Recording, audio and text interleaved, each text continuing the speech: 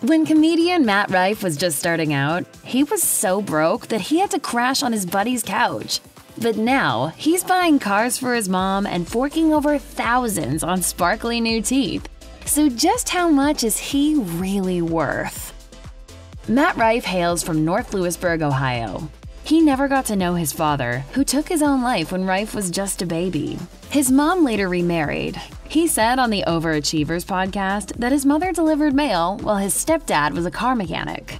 The expectation was that he would not go to college, as most of his peers probably weren't going to seek higher education either. Rife said on the Overachievers, "Everybody in my hometown just becomes a farmer or works at a Honda plant." However, neither option appealed to Rife. He told 1883 magazine that comedy became his career aspiration after his mother won a pair of free tickets to a Dane Cook show. Matt's grandfather, Steve Rife, was supportive of his comedy dream. Steve started taking Matt to the Columbus Funny Bone for open mic nights when the aspiring comic was just 15. At the age of 17, Matt moved to Los Angeles to pursue bigger comedy opportunities. On the Chocolate Sundays comedy podcast, Rife said that he spent a year crashing on the couch of a friend. It took Matt Rife over a decade of hustling as a stand-up comedian to become wealthy. During an interview on the Naples Captain's Log podcast, Rife said that he had to give away free tickets to strangers for one of his earliest gigs at the Uptown Comedy Corner in Atlanta. He was just 16 at the time. Life didn't immediately get easier when he moved to LA the following year. I was out here for maybe like 4 months, and then all that money ran out. Rife was going to start begging groceries to have some source of income, but he told Access that he scored his Wild 'N Out gig before his first day of work. However, it was TikTok, not the MTV series, that was the catalyst for his comedy career taking off. In 2022, a video of his crowd work went viral on the app. Rife told the New York Times, "That video did 20 million views in 2 or 3 days. It became this massive chain reaction and an explosion of an audience." Just a year later, he launched his problematic world tour through Live Nation. In an interview with Deadline, the VP for Live Nation Comedy Touring lauded the tour's incredible global demand for tickets. The amount of money Matt Rife gets paid for his stand-up has varied wildly throughout his career. When he did a 7-minute guest spot for his late friend Ralphie May as a teenager, Rife thought the older comic was doing him a favor. So, the $100 he received was unexpected. On the Bertcast podcast, Rife said that May's generosity was inspired by comedian Sam Kinison. He goes, "No, Sam Kinison gave me a $100 bill for my first guest spot ever. So I wanted to return the favor. I want to make sure you do the same thing when you're older." After Rife became a seasoned stand-up pro, the pay sometimes wasn't much better than that single $100 bill. As Rife noted in the New York Times, there were nights in 2022 when he brought home around $150.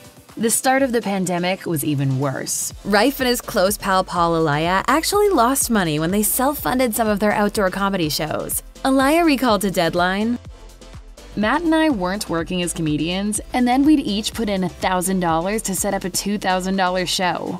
Then we would make $1,400 in ticket sales."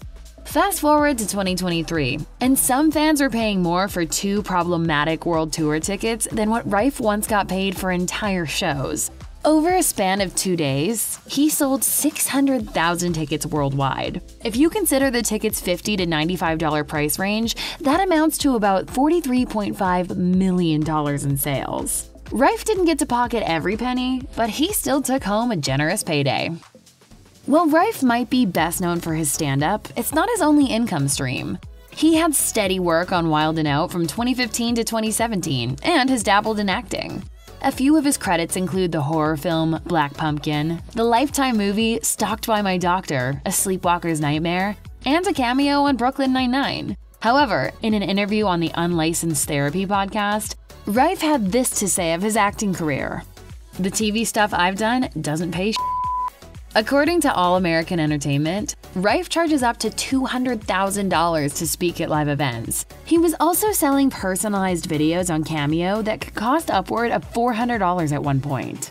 On the Stiff Socks podcast, he explained that he kept raising the price due to high demand. He observed that TikTokers were purchasing the videos and uploading them to their accounts to get views. Rife's marketing strategy of sharing his crowd work videos on TikTok is free advertising for his gigs.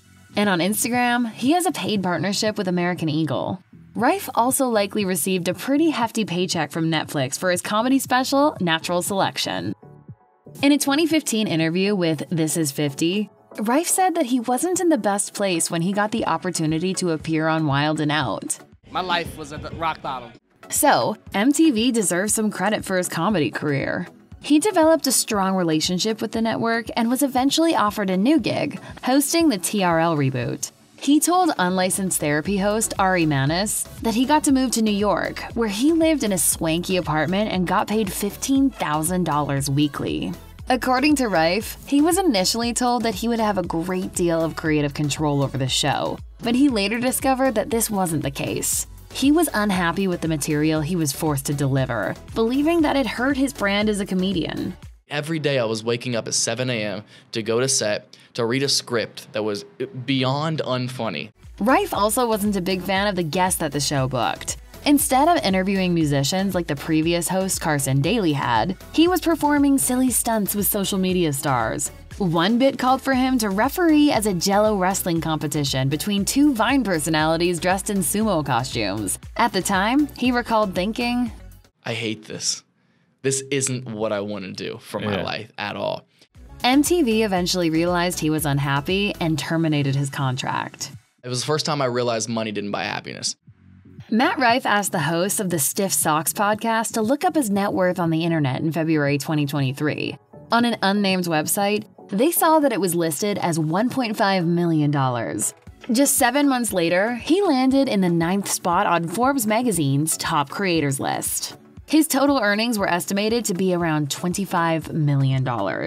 However, it took Rife longer to strike it rich than some of his peers predicted. Those who encountered him as a teenager and saw what he was already achieving were convinced that he was on the verge of his career blowing up. He told Katlynn Bristow on her Off the Vine podcast, "Everyone would always say the same thing, like, oh man, you're gonna be so famous. If you're not a millionaire by 25, you f***ed up. And I was not a millionaire at 25. You feel a little bit like a failure." Rife was 28 when he made the Forbes list. One of Matt Rife's big expenditures early in his career was getting veneers. Rife's old smile can be seen in some of his early Wild 'N Out episodes. Beverly Hills dentist Dr. Karush Madahi gave Rife his perfect pearly whites.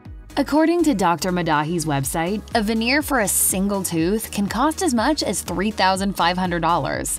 But new teeth isn't the only thing Rife spends his money on. When Rife appeared on his good friend Eric Griffin's Riffin' with Griffin podcast, the younger comedian was roasted for spending his TRL money on a Ford Mustang, as opposed to something more practical like a Honda Civic.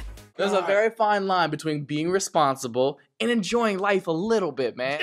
Once he was more financially secure, Rife also bought his mom a new set of wheels as a Christmas gift.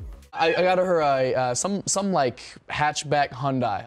Rife also likes to spend some of his hard-earned cash on pampering himself. He told Esquire, "I love me a good spa. I'm not a massage guy, but I do love a cold plunge in a sauna." He's also adventurous, revealing that he went skydiving in Hawaii during an episode of his Rife on the Road YouTube series. Then there are his tattoos. He told Access Hollywood that people regularly mistake his John Lennon portrait for Harry Potter. Matt Rife hasn't tied the knot yet, and his experiences dating have provided him with plenty of material for his stand-up routines.